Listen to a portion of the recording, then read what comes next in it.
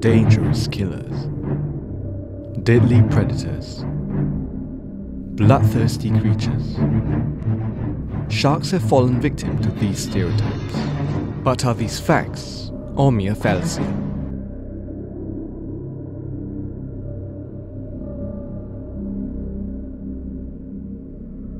I won't dare to even stay near sharks. They look pretty fierce and scary.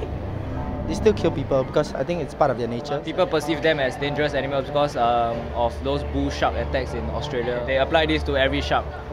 So I think it's not true. It's a misconception. In 2012, 7 humans were killed in shark attacks worldwide, paling in comparison to other animal attacks like crocodiles, elephants, and even dogs. Are sharks really as dangerous as we think? In Australia, meat from the gummy shark, also known as flake, is used in fish and chips. Taste-wise and everything, these are sensational, and that's what we use, gummy shark.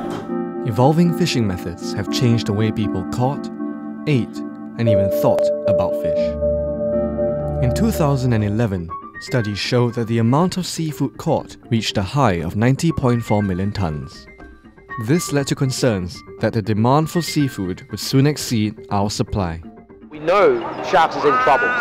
That's a fact. When you harvest to the magnitude that we have seen in South America and the consumption, indiscriminate consumption in a hawker center, in restaurants, in any sorts of nonsense, it is unbelievable. There is no way to sustain this at this level. It appears the evidence is showing that there is a reduction in these populations of sharks. But again, it depends on the productivity of the species, how well they cope with the levels of fishing. Some of the low productivity shark species won't cope well, and you'll see a reduction in the population numbers. Other more productive shark species can withstand higher levels of fishing and still maintain quite viable stocks. Overfishing is a concern for a marine ecosystem. If marine life continues to be fished unsustainably, it will lead to a breakdown of the ecosystem. Some examples of overfished species include Chilean sea bass, eels, flatfish, salmon, scallop, shrimp, tuna, and sharks. And it's called Shark Point. There's no sharks to see at Shark Point or Shark Alley or any shark thing, because these are a significant point where all the sharks end up. They tend to be the funnel area of strong current where injured fish ends up, and the shark is like, oh, free munching, choom, choom, choom, choom. They're gone. Any healthy reef always have to have sharks. To better understand how sharks are caught, we take you behind the scenes to the harvesting process of sharks in Australia. The science of shark, there's thousands of strains of different patches of sharks come through the straits, thousands. And they come to mate, they come to eat, and us fishermen with the biodata that we have and the experience that we have, we know what times of the month they come through, and we're there to catch them. We usually go between 5 to 10 days. As long as the weather allows us, we go out to fish. We actually average about 800 to 900 nautical miles a trip.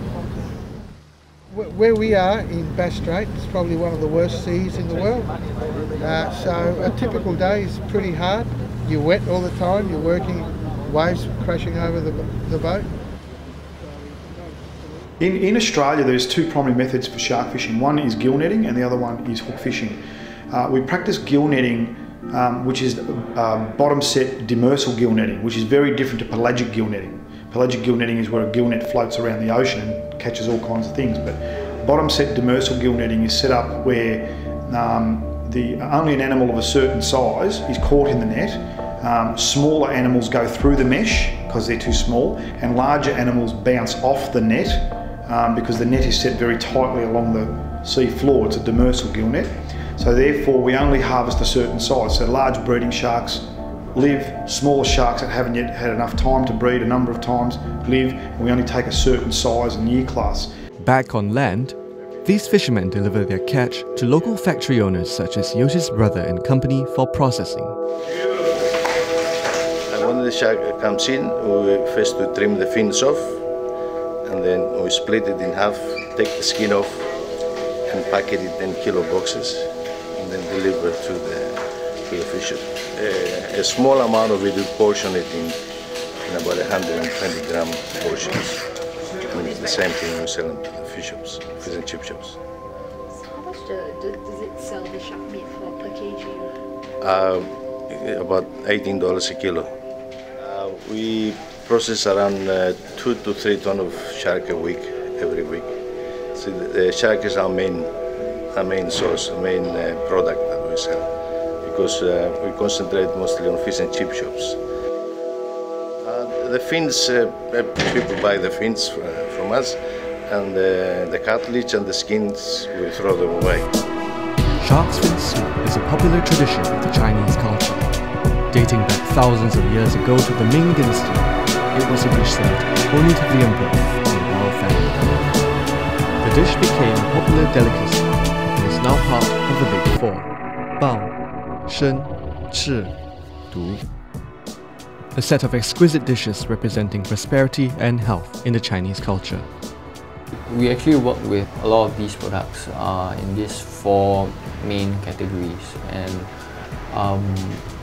I would say that the shark's fin demand has dropped and pressure on the other 3 products has increased because restaurants have to make up for the loss in value that shark's fin bring to the table. Today, shark's fin soup has become a status symbol, served to honor guests on special occasions such as weddings, business functions, and Chinese New Year. It has always been a tradition to drink shark's fin, maybe because of some superstition. With the fins only making up less than 5% of the total body weight of a shark, it is also the most valuable part, worth the majority of a shark's commercial value. With the current information collected by experts all over the world, it is apparent that shark numbers have been depleting. However, no one knows for sure exactly how many of these creatures are being fished worldwide. 73 million, I think, is the latest estimation. From a scientist's point of view, I don't see how that number can be sustainable in any way to take that amount of sharks out of the ocean globally. You know, we're not just talking about one specific area, we're talking about shark fins all around the world. And each fishery contributes to others. Sharks, a lot of species are very migratory, some of them are very slow reproducing, and these are all things that we have to take into consideration when we're thinking about setting up something sustainable. Many believe that the consumption of shark's fin soup is the main reason behind the fishing of sharks. You don't have a bycatch of that quantity. There is no way. It's a Pacific target. Shark fin is a Pacific target, and it is billions of dollars of businesses. We recognize that there are sharks that are endangered, and if the activists want to ban the fishing of such sharks, we will be more than glad to join their campaign. However, I think the banning of shark's fin will not save the sharks because of the strong demand of shark meat in the rest of the world.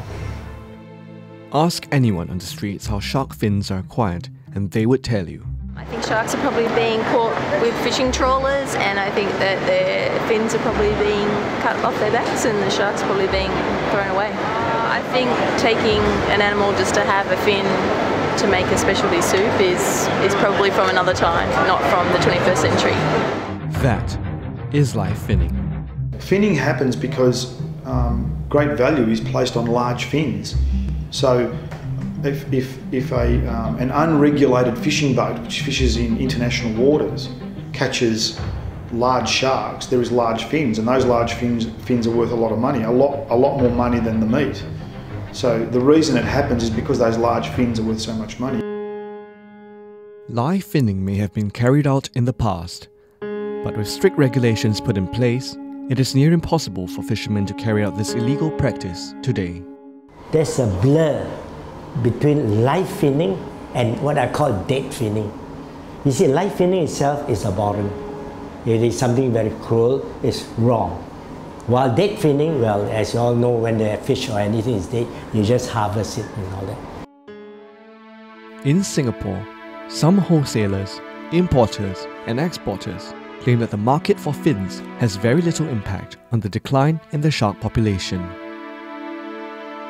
The fins are acquired from Spain, Latin America, and Australia. These countries consume the shark meat, and the fins are of no value.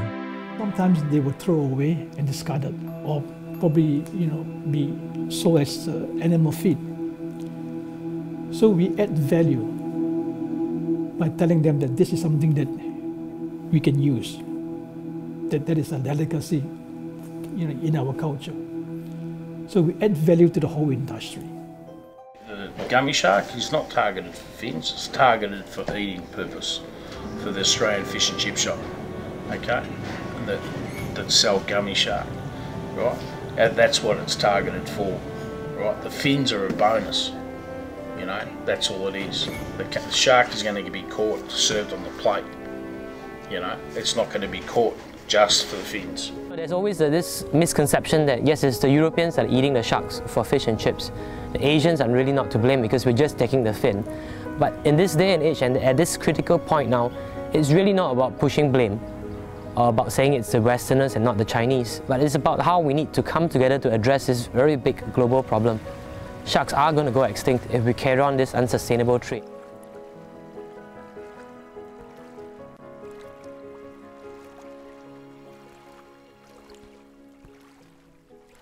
The problem that we're having with the environmentalists is that they're grouping all the shark fin products into the inhumane practice of finning.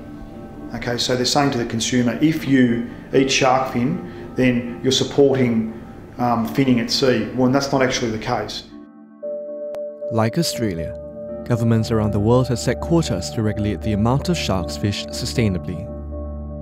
Our fisheries are very strict in Australia, especially shark. They're all under this management system, and I think now it's about 15,000 tonnes a year can be caught within Australia, shark fisheries.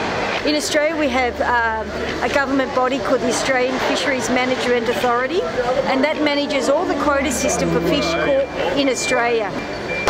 Shark fisheries is under this quota fisheries, and what it is the government sends out observers on board the trawlers, and they study how much fish is caught, and they do through scientific analysis how much fish is caught, and they assess whether a fisheries is sustainable or not, and they increase or decrease a quota system according to this management system. In 1999, the Food and Agriculture Organization of the United Nations, or FAO, introduced the International Plan of Action for the Conservation and Management of Sharks. The FAO recommends that the entire carcass of a shark be used and not just the fins alone. I think with the fins, if you use a whole body, fantastic. But if you are just going out there to catch a shark for the fins and then throwing the whole body back, I think it's shocking, terrible. If you catch a shark, use the meat, you can use your fins. This plan's objective is to ensure the long-term sustainable use of sharks by calling on all fishing nations. I would like to see more governments taking responsibility for providing for us long-term, for protecting things in the ocean specifically, because we get so much from there, especially somewhere like Singapore. Our appetite for seafood here is humongous. And it's not to say that every single seafood that you eat is bad. We have to take it on a case-by-case basis. But governments have to start looking into that and really promoting sustainable use. CITES is the UN Convention of International Trade in Endangered Species of Wildlife of Fauna and Flora. It is an international agreement between governments whose aim is to ensure the protection of wild animals and plants. There are over 400 species of sharks in the world, but only 8 have been listed as endangered species since the CITES conference in March 2013. We do abide by CITES regulations. We stay clear of whatever that's banned on CITES, and we also agree with the activists on certain species certain species in the shark population should actually get more protection under the CITES. Protected shark species include the basking shark, the great white, the whale shark, the oceanic whitetip, the paw beagle, the 3 species of hammerhead, scalloped, smooth and great. According to local wholesaler Melvin Fu, founder of Sin Europe, these protected species are not exploited for their fins. The most viable commercial species that is being exploited or being harvested right now are the blue shark. And they're abundant. And it's not a viable business, it is not sustainable, and the level of greed is unprecedented. And I just say that let the species rest, let them a chance to recover, and we have to have certain control of this. There is got to be control. At the moment, there's zero control on this. So the issue is sustainability. And the cause of the problem is overfishing, which is a global issue. If the activists and the environmentalists were to pool all the resources together, we could solve this problem fast. Fairmont Singapore was the first hotel to stop the sale of shark's fin soup in their restaurants in 2009. This move encouraged other hotels and restaurants to follow suit. So far, many prominent hotel chains have taken shark's fin soup off their menus in order to champion sustainable seafood. It's always been used as an excuse that it is our Asian culture and tradition to consume shark's fin soup. But if you look at culture or traditions in the history of mankind, it's something that is fluid, it's something that can change. Anti-shark fin campaigns like the recent I'm Finished with Fins by Shark Savers Singapore aim to influence consumer choices. However, what do these campaigns ultimately hope to achieve? It's about these little people. I'm worried about, 1, the kids will never see the shark. 2, it collapses, it will never come back to the level it is now. 3, the ecosystem is changing really, really fast. You have brought in B, C, D, E, F predators into the stream because the apex predator did not neutralize the equilibrium. So over the years, we now have cold storage, NTUC, quite a number of supermarkets have taken shark's fin off their shelves. Shutting down the shark's fin industry cannot save the sharks. Unless you shut down the entire fishing industry, sharks will be caught every day.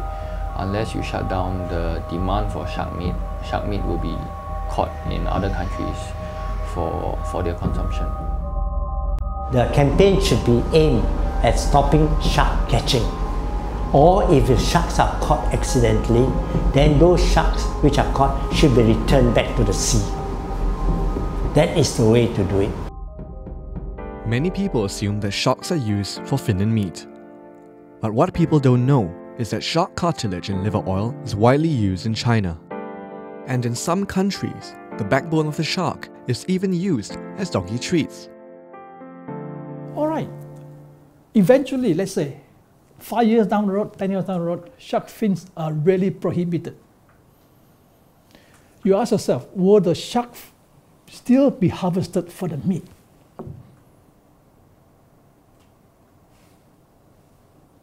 Is it obvious? Then what are you going to do with all those thousands of kilos of fins that will